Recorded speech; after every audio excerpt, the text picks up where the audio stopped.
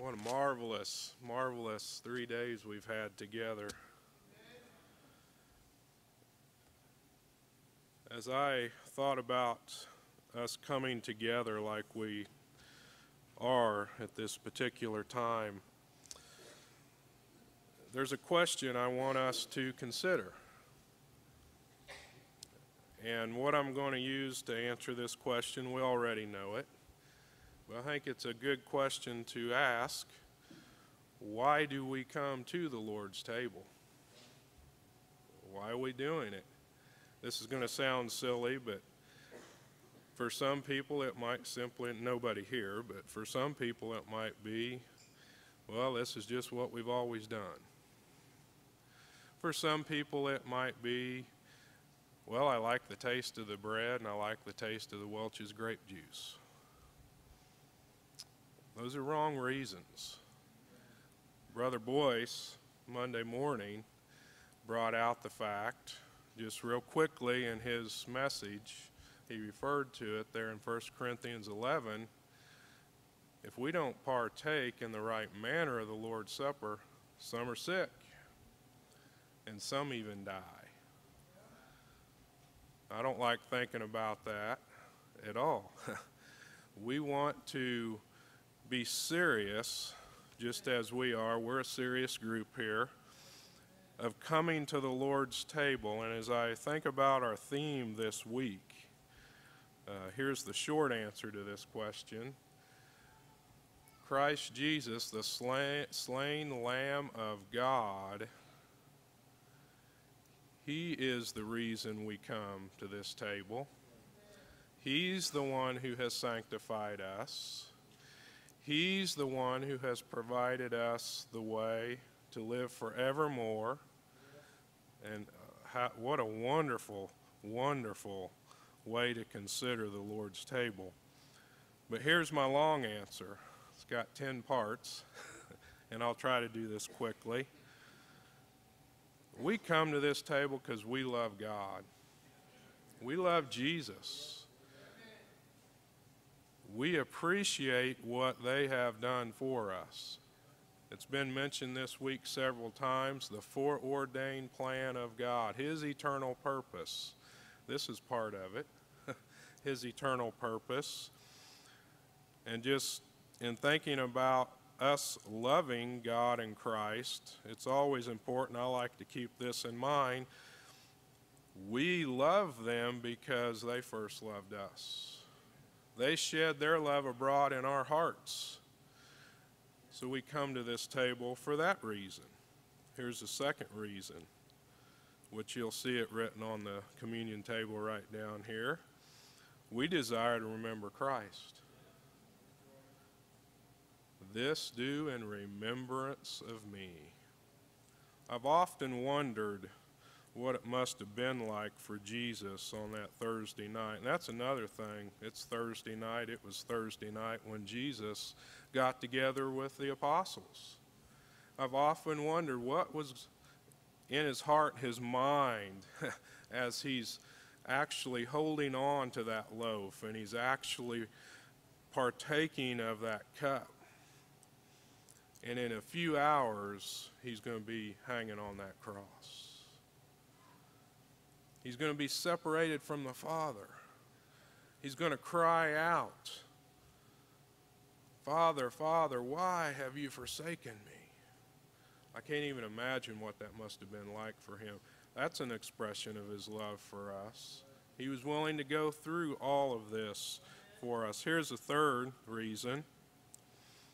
We want to thank God and Christ for sanctifying us. When we partake of the Lord's Supper, Jesus tells us to do it in giving thanks. We want to be thankful people, and I know we are, so we give thanks for this wonderful, precious gift of salvation, of sanctification. The fourth reason, we want to commune with the Lord often. Often. And we want to do it, and it's right down here, till He come. We want to do it till we see the face of Jesus. We want to remember Him in that way. Fifth reason, we're reminded that this is the new covenant in Christ's blood.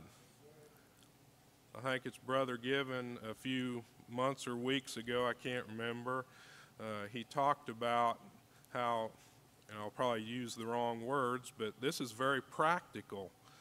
We can hold on to that bread, partake of it, we can hold on to that cup, and we can drink it, and we can just have a sense, I think, of the seriousness of this when we partake of the Lord's Supper. So it's the new covenant in Christ's blood. Sixth reason, Christ is the living bread who came from heaven, and he enlivens us for his kingdom. He's living bread. He's not just some loaf of bread that's sitting on a table, that we eat. That's been brought out, I think, earlier today or yesterday. But he himself is the living bread. We can partake of him. And this is something we participate in this partaking of him. The seventh reason, Christ redeemed us. And the Scripture doesn't just say with blood, his precious blood. This blood of Christ is much more valuable than gold or silver or any kind of thing you want to put in there. That's how much they love us, once again. And the eighth reason here, we have been justified by Christ's blood and saved from God's wrath through him. Just that right there. We don't have to experience God's wrath. We've been saved and justified, and we don't have to experience his anger. What a precious gift that is. Here's the ninth reason. Christ has made peace between God and man through the blood of his cross. We can be at peace with God through Christ and his blood. And this isn't just like world peace, not fighting anymore. This is peace with the Almighty God. He's no longer angry because he sees his righteousness on us because Christ has clothed us with God's righteousness. And the 10th reason, Christ loved us and washed us from our sins in his own blood. We've been loved and washed. We don't have to live in sin. We don't have to participate in sin. We've been delivered from that. I want to close. This has really been a passage that has spoke to my heart for 2-3 years. The church where I'm the minister, a few months ago, I finished up doing a series through the book of Hebrews, the letter to the Hebrews. And I'll tell you, it was just a wonderful blessing to just work my way through Hebrews. Chapter 2, verses 10 through 13, I love this passage. For it was fitting for him, for whom are all things, and by whom are all things, in bringing many sons to glory, to make the captain of their salvation perfect through sufferings. For both he who sanctifies and those who are being sanctified are all of one, for which reason he is not, and note this has been mentioned earlier this week, he's not ashamed to call us his brethren. Praise the Lord. Verse 12, Jesus saying, I will declare your name to my brethren. In the midst of the assembly I will sing praise to you. And again I will put my trust in him. And I love, this is probably the most tender part of this passage personally to me, and I think it is to all of us. At the end of verse 13, Jesus says, Here am I and the children whom God has given me. That's going to be said in eternity.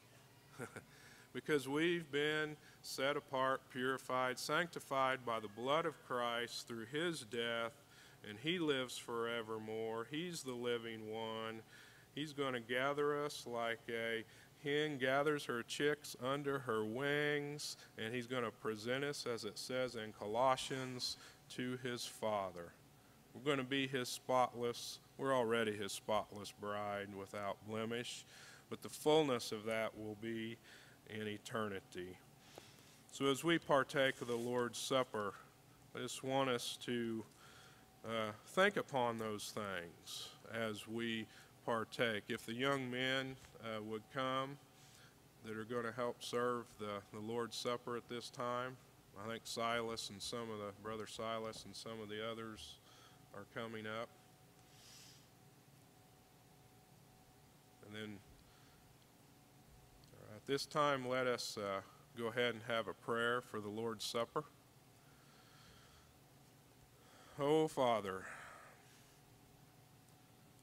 you have given us so much. You have loved us in such a marvelous and eternal way. You have given us the privilege to be in your kingdom.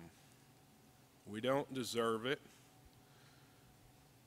but through Christ, we have this opportunity to participate, to put our faith in your Son and in you, and be in your kingdom, and to do marvelous, marvelous works in your kingdom because your Son and your Holy Spirit live within us.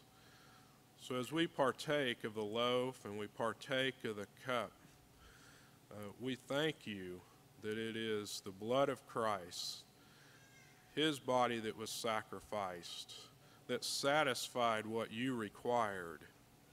Once for all, as the scriptures, your scriptures tell us, we have been sanctified. It took one gift, Christ himself, and we thank you for that. Amen.